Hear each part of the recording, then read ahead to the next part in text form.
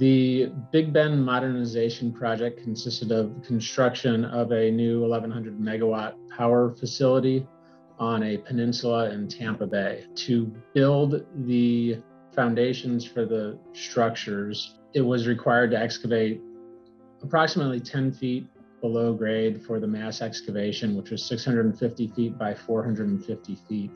Water was approximately 4 feet below grade, so dewatering was needed for the entire site. The largest challenges we encountered on the project were the size of the excavation. So we established a stepped approach to dewatering, which consisted of an initial installation and testing to verify whether the mass excavation could be dewatered in one shot or if it would have to be split into multiple smaller sections.